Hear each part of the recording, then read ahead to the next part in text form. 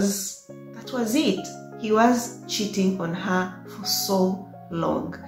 So Catherine called her mother and told her everything that has happened, and the mother advised her that, I think you should leave this man. He is not the right man for you.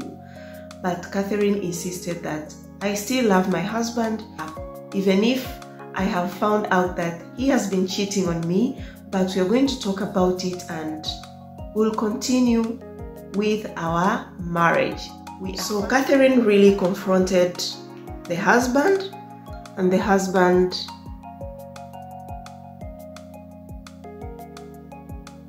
admitted and said, I am sorry, it won't happen again. And she had to forgive him because she really loved him a lot.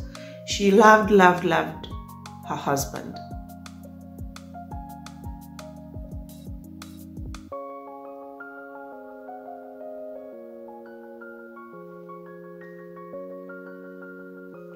And after that incident, guys, you know the bad thing with cheating, if someone cheats on you, then it really destroys the relationship. Yes, you can forgive this person, but it doesn't mean you're going to forget it. And it really brings a lot of, it starts to give a woman a lot of insecurities. If the man goes out, then you start imagining, maybe he's cheating on me again. Such kind of things comes into the mind. So that was what was happening to Catherine after she had forgiven the husband. So the relationship continued like that, but there was a little of unhappiness in their marriage after that incident. But guys, yes, Catherine forgave her husband, but it doesn't mean that Daniele stopped his behavior. He continued cheating on her many times. He did not care. And Daniele also was that kind of a man who is very selfish. He cared a lot about himself. Yes, he had a family, but you cannot imagine, guys, he had never pronounced the name my wife or my kids to the colleagues. Yes, they knew he had a family, they knew he had a wife and kids, but he has never talked about his family. That is how selfish this man was. To him, he was still single, he was still a bachelor. So this guy was still behaving like a bachelor, and came a new lady at work, a very beautiful lady, very beautiful. And Daniele fell in love with this new girl, and his mind told him to approach this woman and tell her about how he feels about this woman. So they arranged for lunch. They went on a lunch date with this girl, and Daniele told her that he feels something for her and he wants them to start dating. But this girl knew everything about Daniele, his behavior, and knew that Daniele was married. So she told Daniele that, Daniele, I know everything about you. I know you've been cheating on your wife. I know you have kids. So please take care of your family. Why are you cheating on your wife? Take care of your family. Take care of your wife. Love your wife. Stop cheating. Stop cheating. I'm not going to date you. But if you were single, I could have considered you. But you are not single, so I cannot have a relationship with you. Get it in your mind that I cannot date you. So Daniele was really angry of the answer that this girl gave to him. So Daniele, in his mind, he did not want to give up on this girl because he had really fallen in love with this girl and he did not want to lose her. So in his mind, he started planning for something very bad. So one day, guys, and this day is going to make some of you cry about this day. Daniele returned very early at home, and Catherine was really surprised that Daniele has returned early, but Daniele told her that I've returned early because today there is a football match. Italy was playing with another country. It was a World Cup football match. So Daniele was going to go out at night to watch that football match with his friends. So Catherine was okay about it because she knew her husband really liked football, and guys, it was a very important match. So that evening passed so well, and Catherine prepared dinner. When the time for dinner arrived, they ate, and after eating, Catherine had to take care of the kids and put them to bed. So after the kids had gone to bed, so they decided to have that couple moments together as the kids were sleeping before Daniele goes out. So they watched a movie and they cuddled on the couch, you know, that moment. And eventually, guys, they decided to make love. So they made love on the couch. And it is normal, it is just normal for a married couple. So after that, after they had made love, Catherine asked for water. She wanted water to drink because she was feeling thirsty. And Daniele said, okay. So Daniele stood up and went to the kitchen. So their kitchen was in the living room, but the couch were facing this way and the kitchen was the other way, like the other side, but in the same room. This way is the kitchen and the couch, the couches are facing this side where there is the television and all that. So Daniele stood and went to take water, and when he arrived in the kitchen, he opened the fridge and took water, but he took the knife with him. So Daniele came very slowly towards where Catherine was sitting, and at the back he started stabbing Catherine. And when Catherine turned, he saw the husband stabbing her, but he could not stop. He continued many times, guys, 58 times. He even destroyed this woman's face. And sometimes, guys, I sit down and try to imagine how this woman was in a shock seeing the husband that they had just finished making love stabbing her, to an extent of making this woman lose her life. This was very terrifying. This was so cruel, and it gives the mother the right of when she said that she saw coldness in the eyes of Daniele the first time she saw him. So guys, after he had finished with Catherine, he went upstairs and took the pillows and made sure that he took the lives of the two kids. Guys, can you imagine such a person? Can you imagine, guys? It's so sad. It's really sad. So he finished everything and he changed his clothes that he was wearing, and went out to see that match. So he arrived at the place where the match was showing, and he was very normal.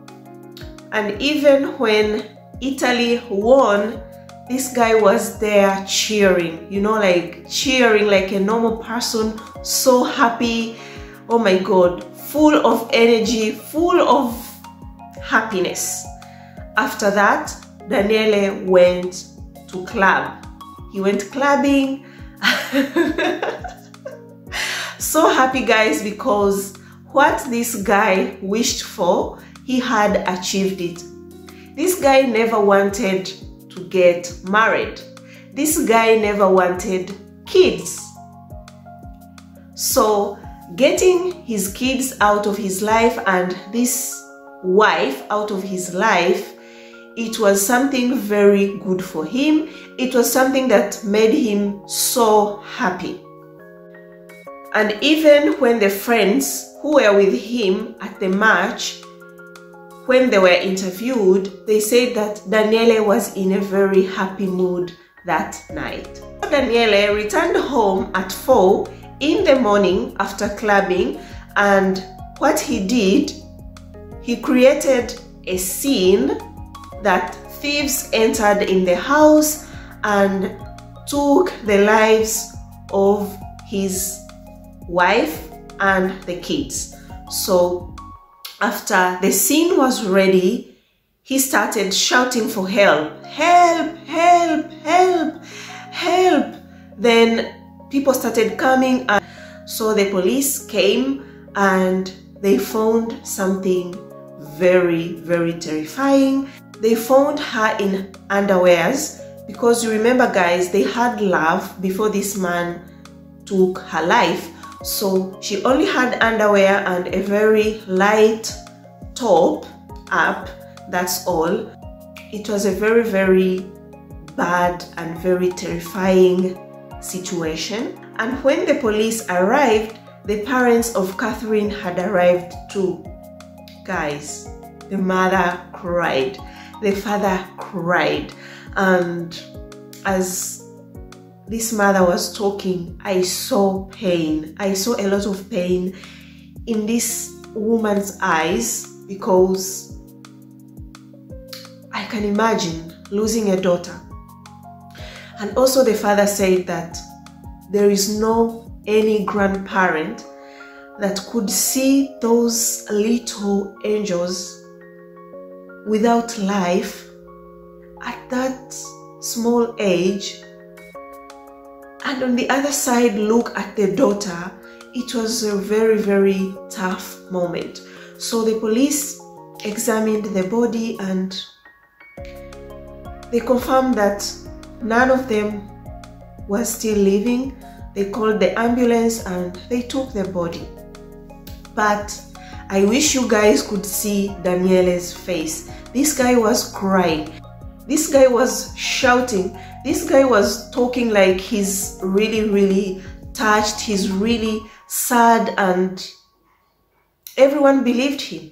But after that, you know, when such kind of a situation happens, there must be investigation to know what really happened. So the police invited Daniele to the police station so that they can interrogate him, because he was the first person to see all that scene that had happened. And Daniele went. They started interrogating him, and he started mixing up stories which made the police to suspect him. And when they suspected him, immediately they decided to inspect him. So they started with the clothes he was wearing, and when he removed his trouser, they saw the boxer had a lot of blood marks. So he said that the boxer had blood marks because when he arrived, he found her wife in that situation. So as he was trying to check, that is when the boxer got those blood marks. But that wasn't the truth. Eventually, the police started digging deep. So the investigation was done, and they started connecting the dots, point A, point B, everything, to see what really happened, and have some instruments whereby these scientific instruments can see everything that happened at that moment, the time when it happened, and that is when they started suspecting Daniele. Daniele said it was the thieves who came into the house, who broke into the house and did what they did, but the investigation did not say that. And Daniele was taken into jail and he was given a life sentence penalty. So what do we learn from this story? We learn from this story to never force marriage. Never be selfish to an extent of making your loved ones feel a lot of pain, like the mother, like the father. That scar will never be healed. So do not force to get married. And if a man tells you that let us call off the wedding, do not listen to what he has to tell you after. That let's get back, let's do this, let's get married. Or do not try to convince this man to marry you. There is no need to convince anyone to marry you. He should be convinced by himself, not the other person, not even you, to convince him to marry you. He should be sure that you are the right woman that he really wants in his life, and marrying you is the best thing that could have ever happened to him, and also the right thing. But you convincing him, you begging him to marry you, this will not help you. As you can see, Daniele told Catherine that I do not want to marry you. Let us call off the wedding. But Catherine begged him. Catherine tried to convince him so that they can get married. They got married, but where did this all end? Where is Catherine? She's no more. We cannot blame her, but we have got a lot of things to learn from her story. Also, if you get pregnant, yes, things can happen. You get pregnant. I know being a single mother is really hard. It is tough. It's not easy at all. But staying with a man that is not ready to be a father, it is as same as being a single mother, because Catherine raised those two kids by herself. This man never helped. This man never even played with the kids, like I said when I was telling this story. So she was a single mother, but pretending to be in a relationship, pretending to raise the kids with his husband, but that was not the real situation. The real situation, she was single, she was a single parent. So let us learn from this. If you get pregnant, if a man isn't ready, then be strong. You can do it.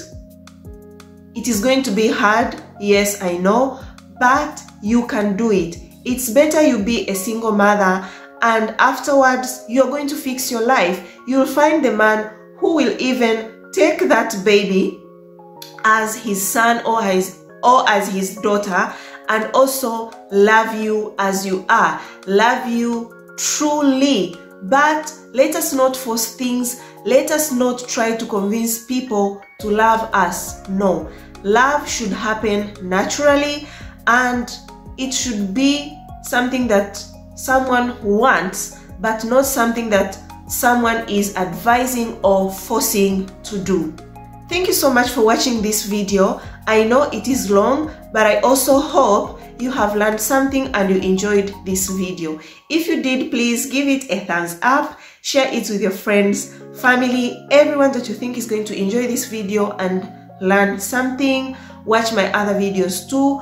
Don't forget to comment. Subscribe also, don't forget to do that. I want us to grow this family. Let us meet in my next video. I love you so much. You're always here in my heart.